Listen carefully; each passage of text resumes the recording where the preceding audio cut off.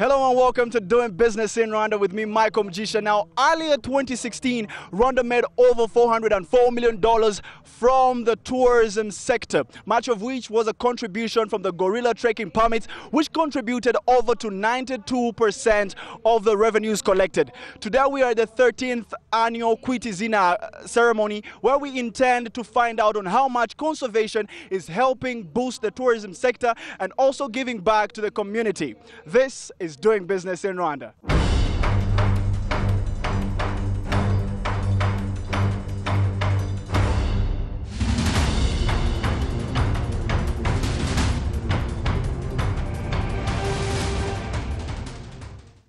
Mountain gorillas are an endangered species with only about 880 remaining in the world. It is now Rwanda's task to conserve the gorillas and take care of their habitat. This is what Rwanda has, and this is a natural treasure. Having the gorillas here should be not only cherished, protected, but conserved in a way to bring additional people, because at the end, giving a stake in the local communities, in having a protection, in having a sustainability, in showing that, look, the gorillas are here, they're helping me bring in revenues, to help me send my children to school, to help me have a better life, and it's all because of the industry surrounding the viewing of the gorillas. So at the end, it's all about having a better life, is having a more sustainable lifestyle, it's about fighting poverty, and it's about fighting poverty in a sustainable manner. So conservation is what it's all about. As well as supporting the development for the African nations and people. It needs to come in conjunction. It doesn't mean that wildlife is going to suffer and people of Africa will be super happy, and it doesn't have to be that wildlife is going to be protected and people of Africa will suffer, you know.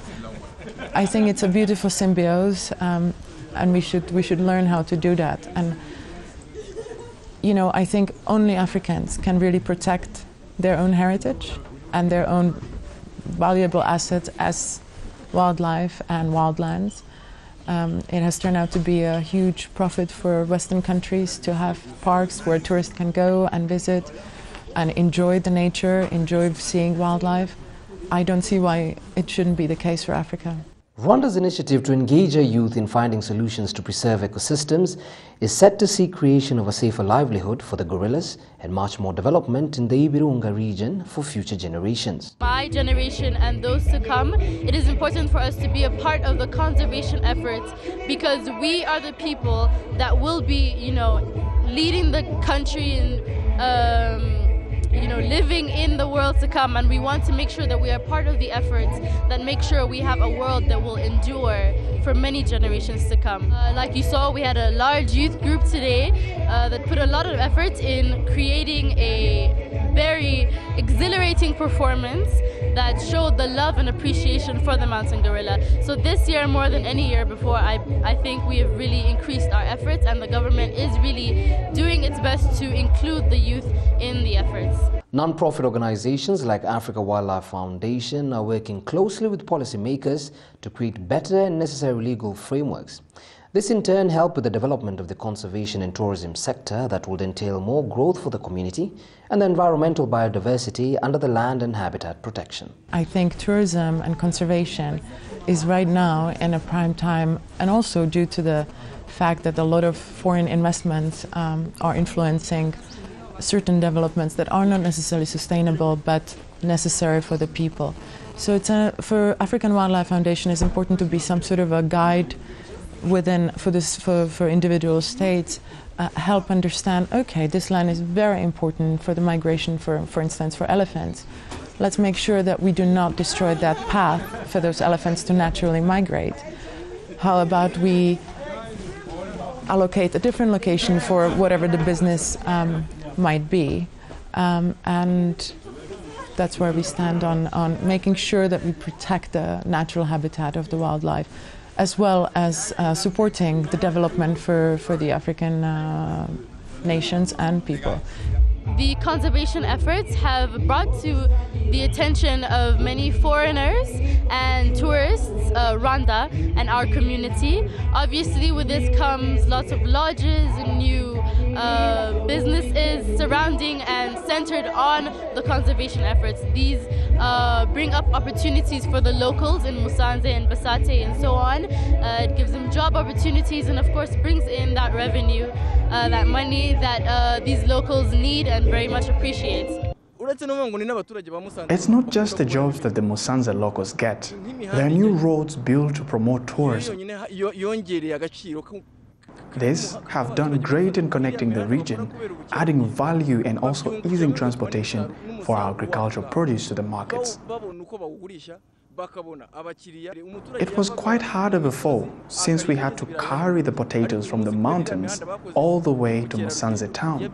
But today, the trucks find the harvest in the farms.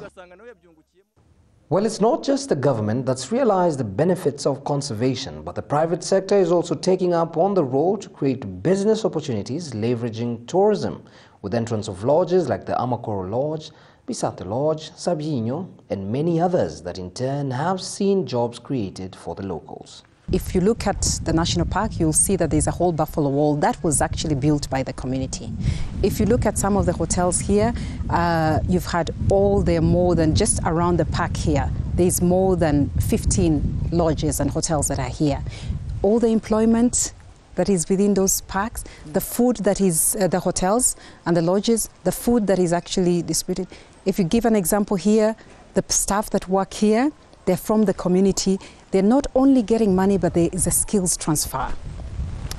Then when you come to the people who work in the park, most of the people here are people that were born here that are actually working in the park. Beyond that, other than the guides, we've got the porters that help the tourists move up. So it's a whole value chain that is related to that. As motorists, we do many trips with travelers during the preparations of the Kwitizina ceremony, which gives us a lot of money that we can make on any other day. The locals from Kinigi are also excited about it. For one, they get both permanent and short-time jobs from tourism activities that help them live financially stable lives. Another thing we've realized is the completion of schools and hospitals up in the volcanoes by RDP. This has contributed so much to the development of the region and has acted as awareness on the benefits of conserving the gorillas to the locals. More of the local population wants to be part of development. However, a recurrent impediment has been the limited opportunities presented. As much as I'm a social entrepreneur, but I'm also a huge conservationist. And one of the things that, while I say tourism for conservation, but I'm also a strong believer that if you leave out the community, you cannot talk about sustainable tourism. Or of the community, we cannot separate that. And it has to be a deliberate strategy. And that's why here at Amakoro, it's important for me to make sure that the people employed here, first of all, among all the staff, only one is a foreigner. Yeah. And there's going to be a skills transfer in the kitchen to ensure that we have a local person. The next philosophy is that the people who work here are the first to get employment. And out of the 20 people that work here, only 3 are not from this region. So we as entrepreneurs, and me as an entrepreneur here, it is the mindfulness of knowing that the food that we are cooking here has to be from here. The people we employ are from here. That is what will mean sustainable tourism and protecting our environment and ultimately having a better world.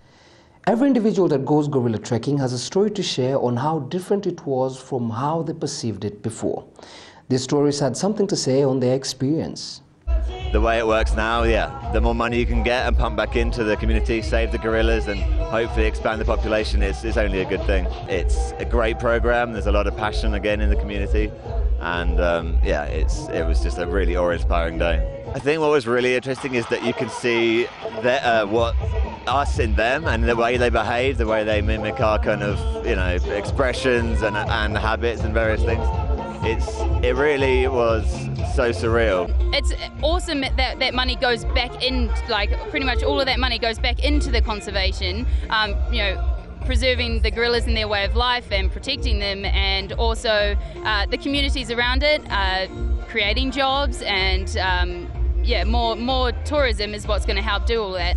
And so I don't think money's really an object when it comes to it, especially for that kind of experience. What you take away from it, the enlightenment and everything like that, it's just amazing. Like, it's worth every cent. It's just so welcoming, and as a tourist, it makes you feel really welcomed and really happy to be there, and you don't mind spending the money in the shop or buying gifts and things, even though they could be made from paper. You don't mind spending $5-10 on them because you know that money's going to go towards a good cause and looking after the gorillas and the community, and I just think that's the main reason we're here, and that's why it's so important to us.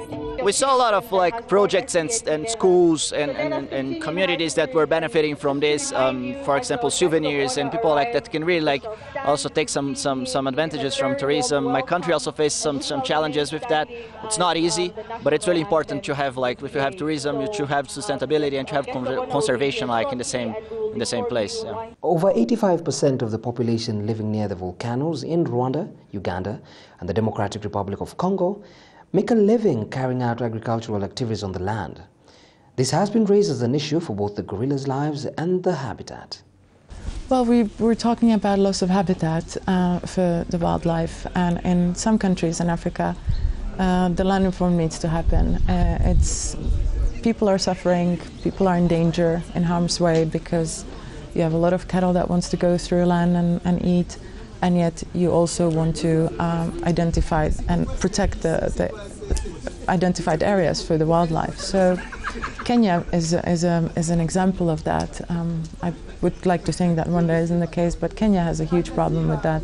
Zimbabwe to some degree, and yeah, I think land reform is something that needs to happen. I am all for development. I'm all for rise of agriculture.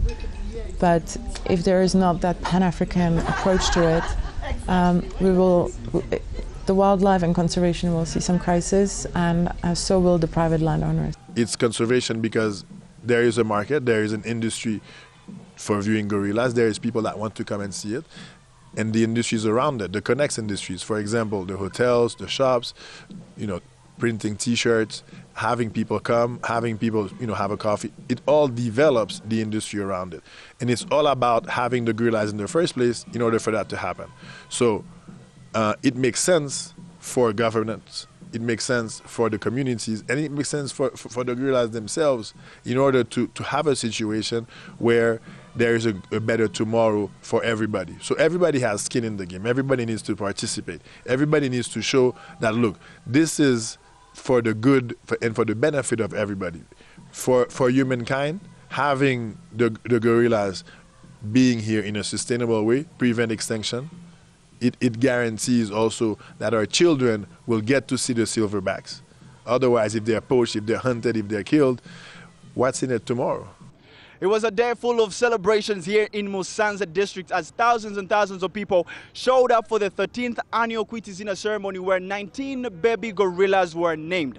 Now, most of the conversation here were around conservation as the only and better way to move forward with the sustainable tourism in the country. But we also came to see the story on how much the tourism sector is helping the local residents develop. That's where we leave it on this episode of Doing Business in Rwanda. Now, if you have any feedback, be kind enough to send it on dbir@abn360.com, or even better, tweet us at dbirwanda. From the entire Doing Business in Rwanda team, thank you very much for watching.